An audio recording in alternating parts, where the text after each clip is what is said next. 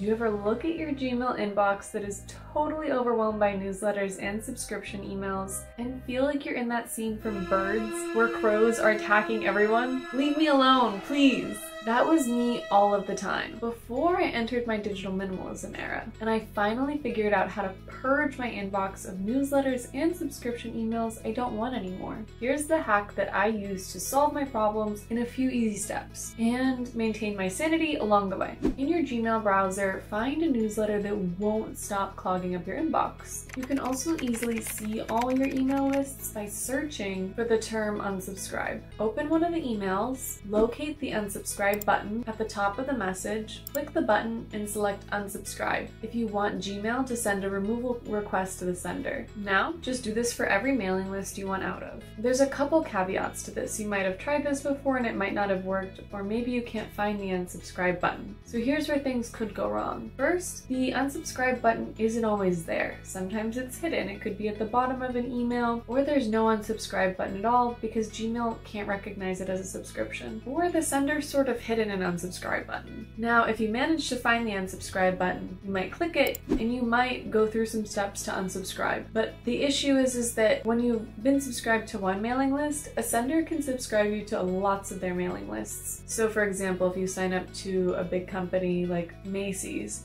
and Macy's adds you to their, menswear and children clothing list or home decor. I don't really know what they're doing, but lots of companies will have multiple different mailing lists that they'll add you to, and you can go through the unsubscribe process and only end up getting out of one of those lists that they've added you to. It's a little sneaky. Luckily for you, there is an easier way. It's the sponsor of this video and it's called Clean Email. It has an amazing feature called the unsubscriber feature. And when you're in the app, you can just click on it and you will see all of your mailing lists in one place. And it doesn't matter if Gmail recognizes it or not, Clean Email will recognize it as a mailing list. And not only can you unsubscribe, but you can manage them in bulk. So if you just want a full inbox reset, you can hit select all and unsubscribe. This is kind of a cool part, and my favorite part is it lets you rank from the most senders to the least. So if somebody sent you 500 emails over the years, you can see that and hit unsubscribe and it feels a little more satisfying. I think unsubscribing from mailing lists is a really easy, important step to having a clean email. You can unsubscribe natively within the app, or if you want to try Clean Email, I do have a discount for you in the description below for 15% off. Thanks for watching, and if you want more email management tips,